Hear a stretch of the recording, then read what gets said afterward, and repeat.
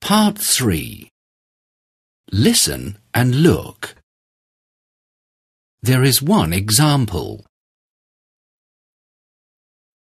Who likes which hobby? You have a lot of friends, May. What do you do with them?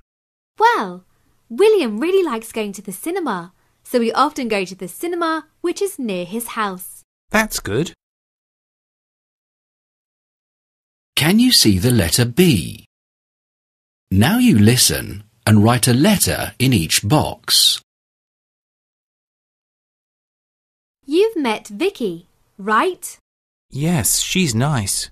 Her hobby is going to museums. She likes to look at old paintings. What about Betty? What's her hobby? Oh, she enjoys swimming. We go to the swimming pool every Saturday afternoon. Does she swim very quickly?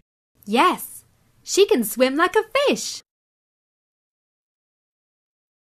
I've met your friend Richard too. That's right. He likes to play baseball. I didn't think you liked baseball. I don't play, but I go to his games. I also have a friend who plays the drums. Do you? Who's that? It's Daisy. She's very good at it. Do you know Fred? Yes, I've met him. His hobby is painting. He painted this picture of a butterfly for me. Did he? It's very nice.